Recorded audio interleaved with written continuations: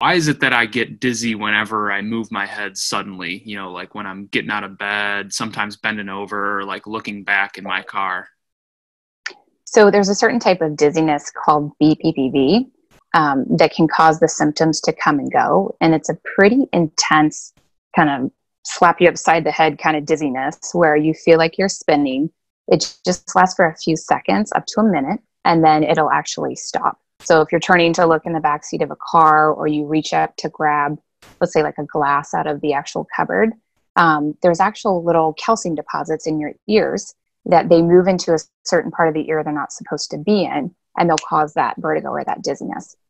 So, it's usually called rocks in your head, or, you might have even heard of little crystals. They're literally calcium deposits. So they're little pieces of this little calcium carbonate in your ear that in normal people who do not have BPPV, you can turn your head however you want. You can look wherever you want, and the particles or those little calcium deposits won't trigger anything.